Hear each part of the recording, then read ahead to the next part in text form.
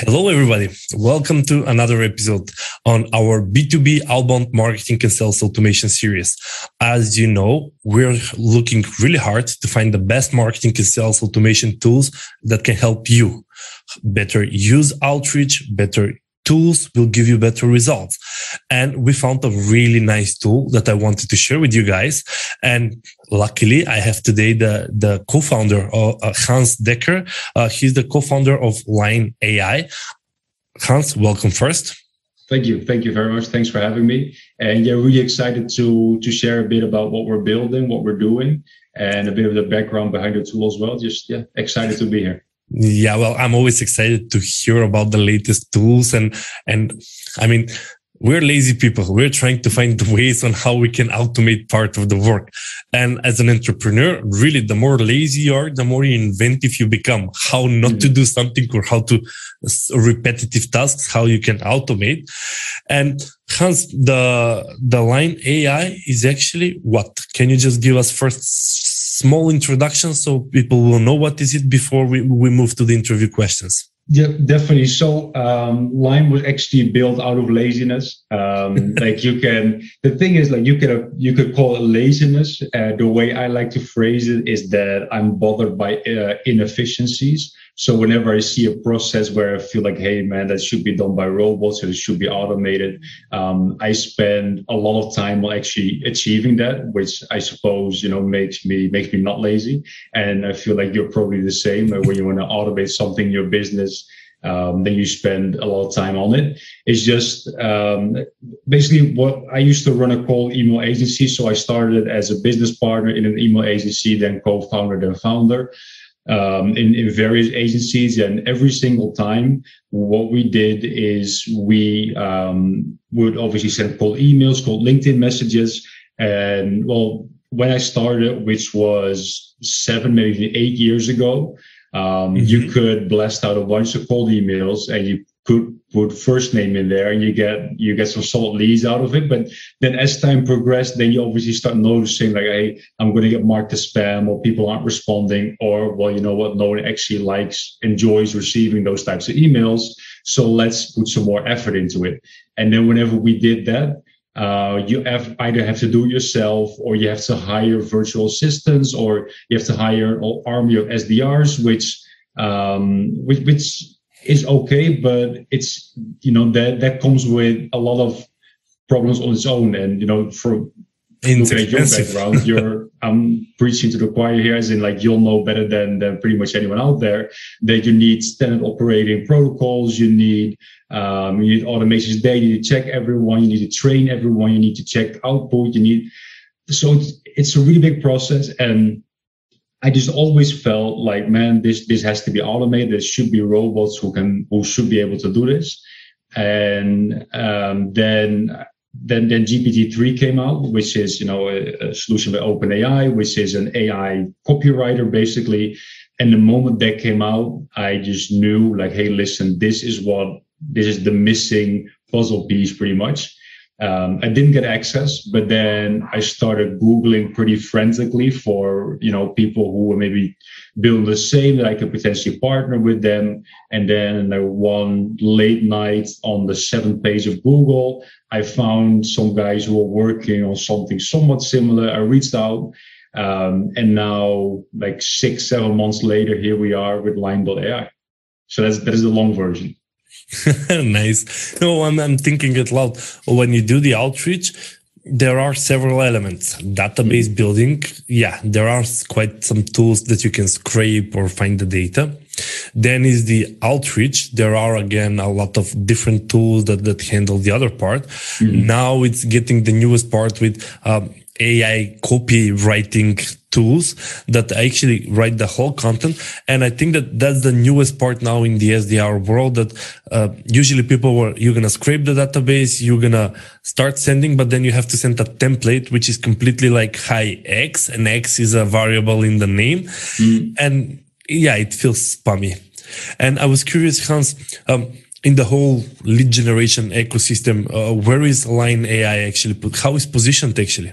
Sure. So yeah, like you mentioned, and I've been in the space for a bit, and I've tried pretty much every tool out there just because I really like it. I really like playing around with MarTech, with sales tech.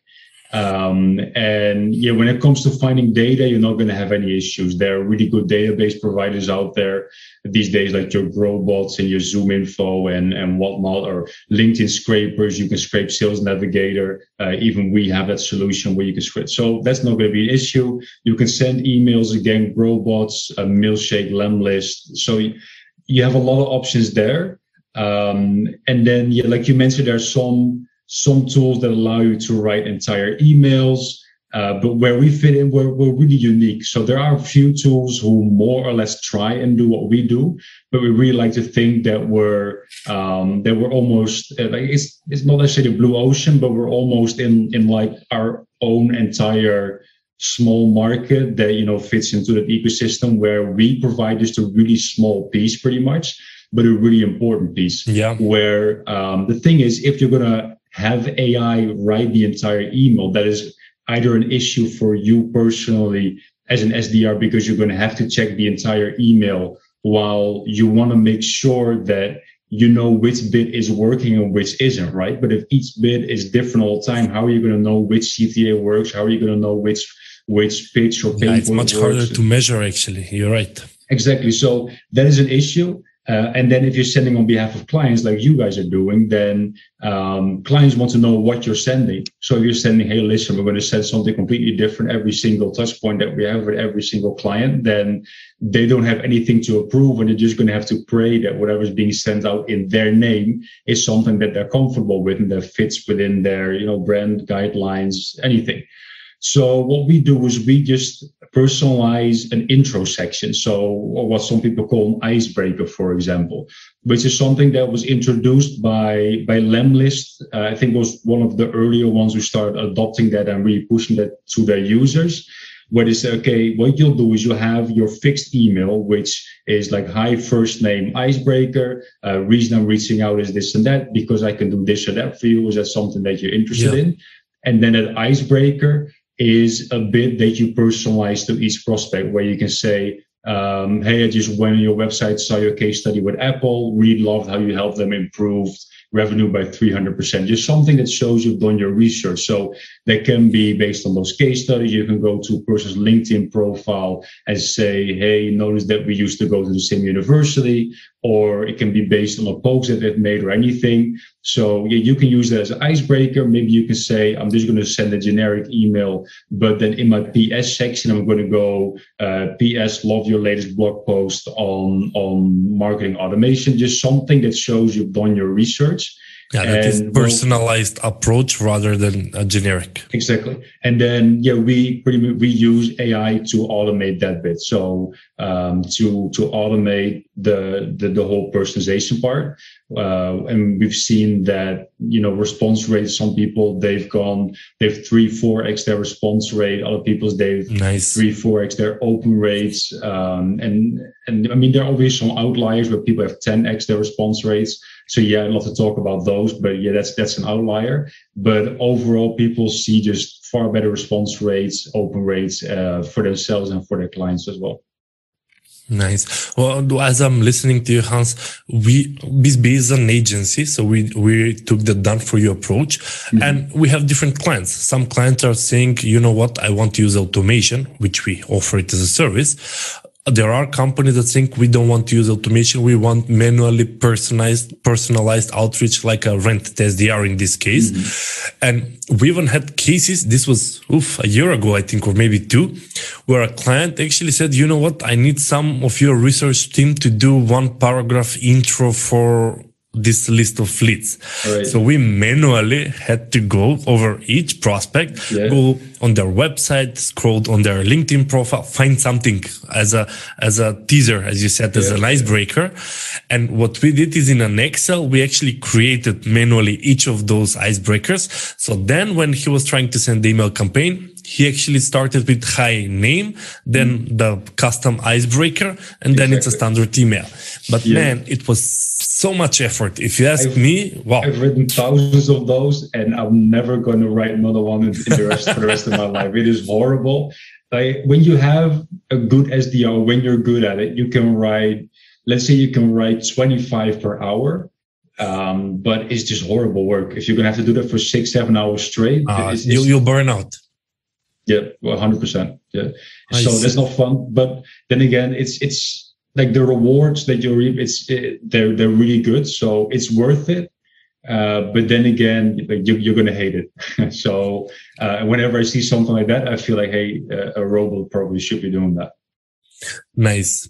Well, I'm curious actually to see how this works in action, Hans. And I'm sure that everybody looking at the video is like, okay, that could actually save me a lot of time.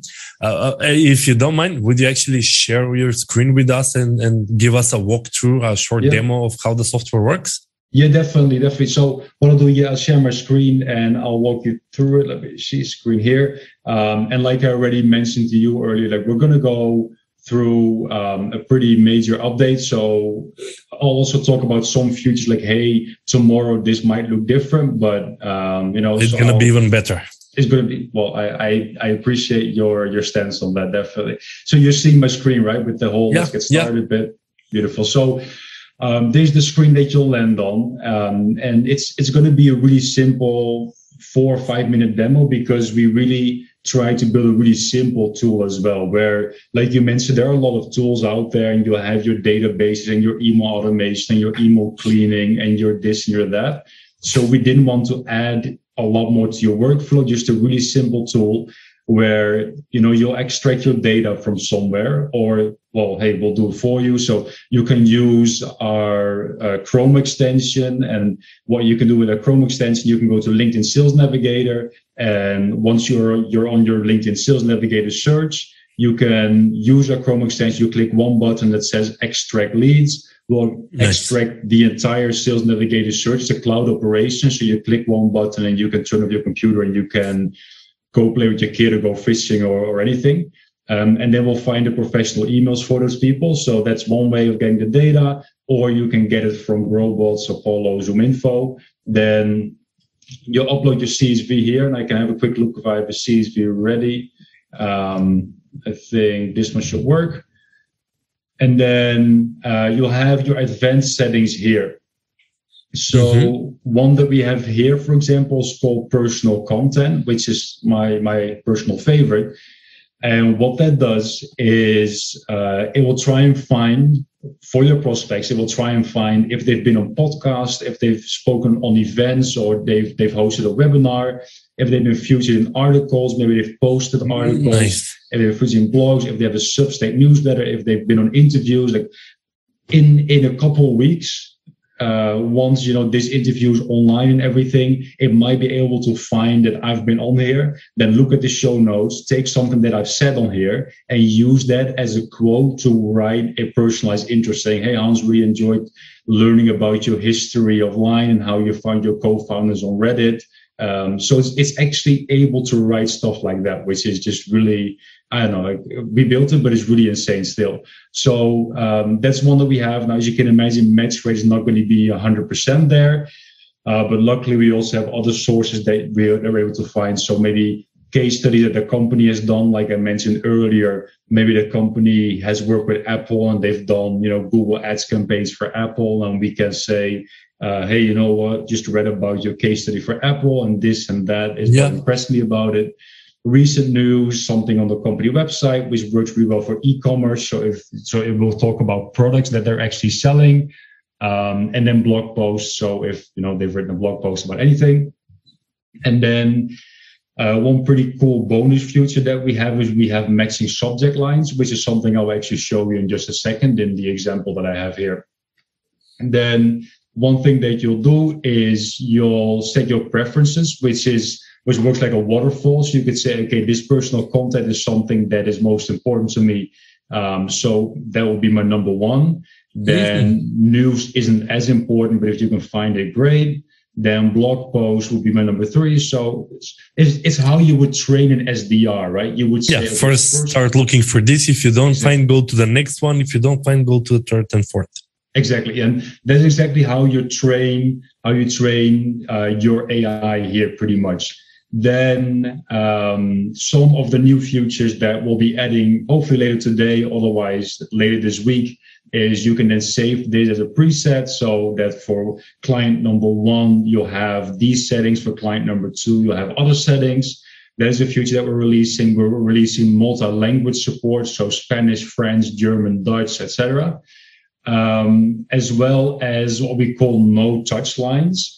And basically, for these lines, they're really in-depth and really good. But sometimes it's AI. So let's say between 1 and 5% of the time is going to write something that just isn't great.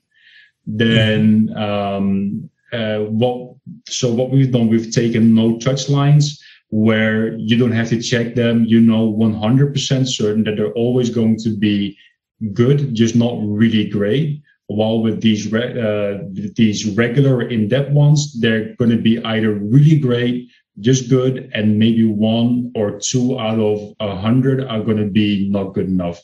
But that's basically it. So you hit confirm. You'll map your fields. In the end, like the more data we have as input, the better your output will be. So ideally, we'll have first name, last name, company, job title, email, website, and LinkedIn. If you don't have those, that's completely fine. Like we'll still be able to find things. Just again, like the more you have, the better, pretty much. And well, that's everything. You'll hit upload now, and then imagine you upload a sheet with 1,000 prospects. That would take us about an hour to process. Wow. Yeah, and like I said earlier, if you're having a good day, you can write like 25 per hour, right? So it does a week's It's work. a big difference. Yeah, it does a week's work in an hour. Then once it's ready, you'll have your results here, which you can download, we also have a sync option because we integrate with your favorite senders. We integrate with Mailshake, Lemlist, Wavo, Snov, Hunter, etc. And then what you can do pretty much is, and I think I have some set up here, is when you're running an agency, you'll have multiple clients, right? So what you'll do is you'll set up multiple clients, and then you can say, get this list, I'm going to sync with client number 3. Then the next list, I'm going to sync with client number 2. And that way you can just manage unlimited accounts. On different CRMs, actually, you're synchronizing okay, that's actually smart. Exactly. So that's how you can do that. And you can organize your folders. You can have client number 1, client number 2. That's how you can organize things. But that's just the app. Then what everyone is of course waiting for is this right here, which is our actual output. What's the output exactly? Exactly. Like, stop talking, dude. But yeah, this is the output. So just the first one, for example, congrats on the improvement you made to Cato. It's great that you were able to reduce latency by 10 to 20% in China and Romania. Impressive. Then we also have a backup line, which, like I said, sometimes the output isn't good enough. And what you'll want to do in that case is you want to swap them out, right? So you think, you know what, this one isn't great. Fine, copy this one, paste it in here, and you'll work your way down the list, which is, about 1 million times faster than having to write all of them yourself. Instead, you just do some checking and you'll see, okay, hey, this one is better and more in depth than that one. Fine, I'll swap them out. And then you'll be left with one column with just really great lines that you can use as that icebreaker merge tag.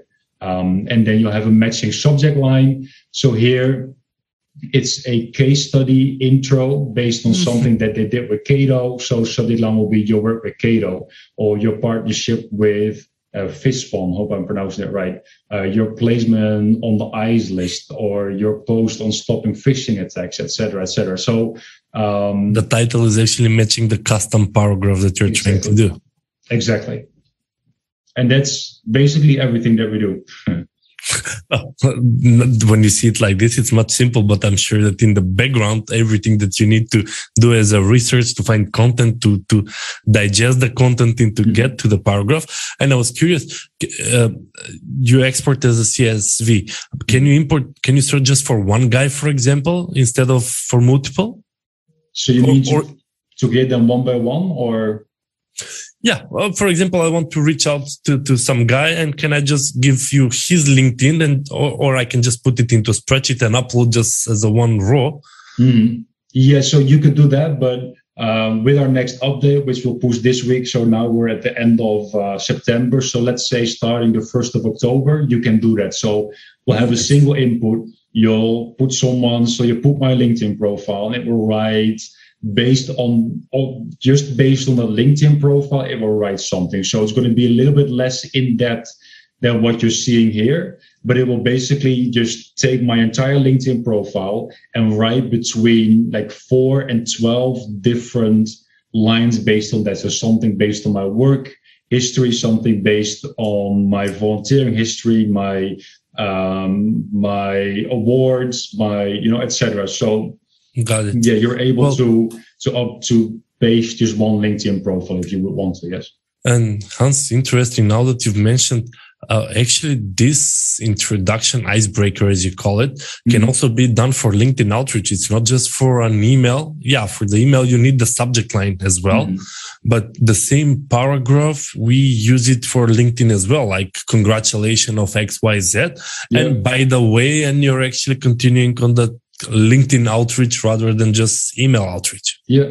Yeah, exactly. And the thing is, so here you'll have these, for example, which are great. And the average character count here is, I think, between, let's say, 160 and 180 characters, which means you still have 120 characters left for LinkedIn for the connection request, for example. So these, yeah, you can use them for LinkedIn. So what you can do is you can basically use those for LinkedIn. If they didn't reply on there, you just use the same one for email, or the other way around, right? If they didn't open your email, you use the same one for LinkedIn. So that way, if you have a bit of a smaller market, you can really make the most out of it. So yeah, these you can use for LinkedIn 100%.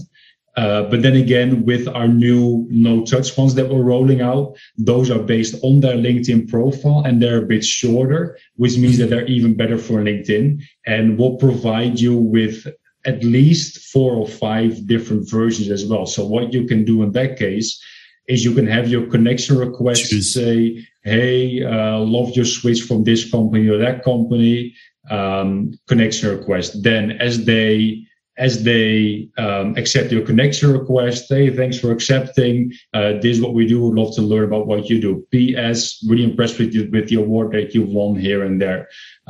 So those bits, like you have like up to 12 different bits that you can use with 12 different touch points to personalize all of them, or double personalize the first one. Say, hey, really impressed with your switch from company here and there. PS, love this and that as well, or really enjoyed that. And that. So you'll have multiple personalizations in there, and just each and every single message that you're sending out will seem as if you spend 20-30 minutes just, researching that person.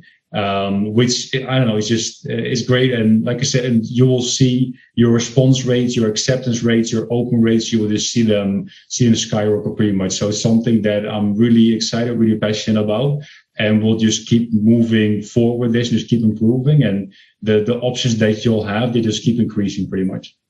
Nice. Very, very interesting, because I see how people can actually use this in order to improve the results. You don't do outreach just for the sake of doing an outreach. You're doing the outreach in order to get as many responses as possible and hopefully get as many new clients.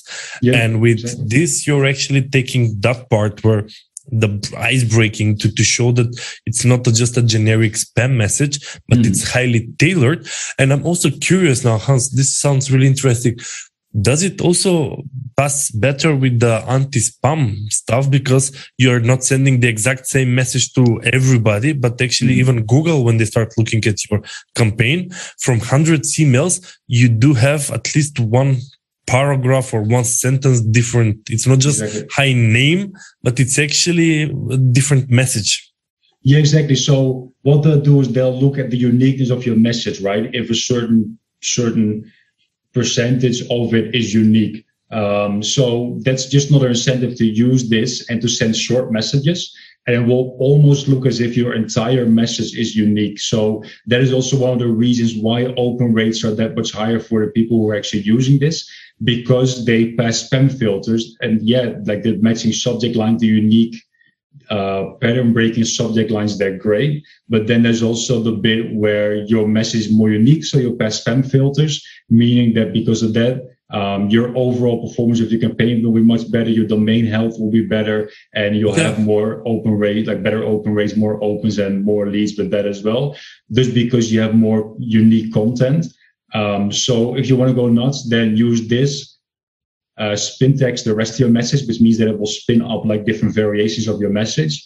And then you'll have pretty much 100% unique messages going out like all the time. And then if you set big intervals between those, I really think that there's no reason why everyone in the world shouldn't be able to get, let's say, 80, 85, maybe even 90% open rates in cold emails, unless you're sending like hundreds per day. But if you're sending 100 per day, then I'm willing to bet that we can get you to 85, 90% open rates. Nice. No, it sounds impressive because as I was listening to you, I said, well, you know what, with the tailored content, people will be more willing to respond, but that's the human approach. But that's why I've realized as I was listening to it, well, you're also having improvement in the technical part, because Google and all anti-spam filters are actually seeing different subject line with different customization, and you're actually having better deliverability, I think is the right word. Yeah, it is, I think. Nice, very interesting. And Hans, I also wanted to ask with you in regards to on your website, if people want to try, you do have a free trial or something where people could test it. Yeah, let me just put my face back in the view. We do a free trial. So we offer 25 free credits, which means so we charge 1 credit per row. So if we don't find anything or cannot write anything, then we obviously don't charge anything. So for each row that we're able to process, we charge 1 credit, meaning that you'll have 25 free icebreakers plus subject lines for free if you sign up on the website. And then if you know people are watching this, if you jump in the chat, you manage Bisbee, then I'm happy to double that to 50. Oh, nice. Thank you. I'll be happy to mention that. Usually below the video, we put the link and we also give option how people can try. And I think, 25 to 50 is quite enough to see it for yourself, because at the end of the day, with 50, you're not solving a problem. They can just taste the difference. And from there, people can choose whether like, I'm not impressed or this is exactly what I needed. I think that you had a monthly plans. You also have on the go options. So in that regard, they can choose what works best for them. Yeah, exactly. So we have pay as you go, which means you pay $0 per month and you just pay for the credits that you're using. And then, we have monthly plans as well. So with like 25 or 50, hey, you could book a bunch of leads if you send them out. But the idea is, of course, for you to just check it out, have a look and see, okay, hey, this is, up to my quality standards, or it isn't useful, or it is. And then there's pay as you go if you're still not ready to commit or anything. Yeah, sounds impressive. And tell me a bit about the partnership side, Hans. How is the Lyne.ai open to partnerships, or what kind of partnership do you actually prefer? Sure. So when you talk about partnerships, do you mean like promotional or maybe integration wise, or? Well, I'm thinking it loud that usually partners are essentials for great growth. So I was curious whether Lyne.ai has like affiliate or white label or reseller options, or in that regards. Sure. So we do have a few resellers. So if there's something that either you or anyone else is interested in, then hey, let's just jump in our chat. We're there almost 24/7 because 2 of the co-founders are in the US, and they work a lot like I do when I'm in Europe. So we're covering all time zones pretty well. So just ask in the chat and then we can talk about that. Then we currently don't offer white label, but we're fairly close to rolling out our API again, which is something that we're obviously really excited about. So if anyone is interested in trying this out to integrate this within the tool that they're building, or they already have or anything, then again, reach out in the chat. like we'll roll out the API before the end of the year. So if you're seeing this in 2022, then just go to the website and you'll find all you need to know there. But until then, just ask in the chat. We can put you on a wait list, or maybe we can already get you testing initially. Nice. But we'll roll out our API again pretty soon.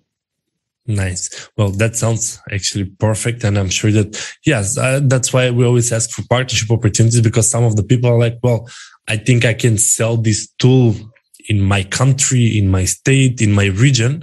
Mm-hmm. And they are usually curious what kind of options there are.